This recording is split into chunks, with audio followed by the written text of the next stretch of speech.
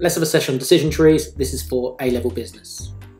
So the question is, a business is deciding whether to increase its annual digital advertising.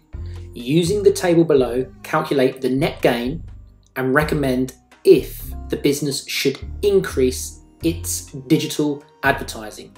So take a look at the decision tree below and then try and work out the answer. Okay, so hopefully you've had a chance to work out the answer. Let's now go through the workings for it.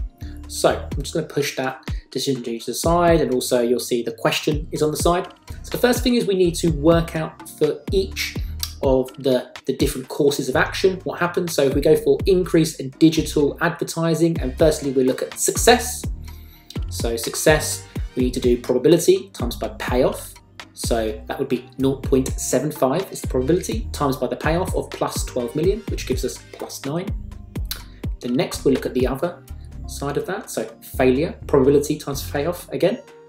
And failure is 0.25 times by minus 6, the loss of 6, which equals minus 1.5. Based on that, we can calculate our expected value for the course of action, or our EV. So our EV is going to be plus 9 minus 1.5, which comes to plus 7.5 million pounds, 7.5 million pounds. And now that we've calculated our expected value, that can help us to calculate our net gain for that course of action. So net gain is going to be the expected value, which was 7.5 million, and then the cost of that digital advertising, so cost 3.5 million pounds. So 7.5 million, take away 3.5 million, comes to plus 4 million pounds. Plus 4 million pounds is considerably larger than 0, which is what you get as your EV if you do nothing.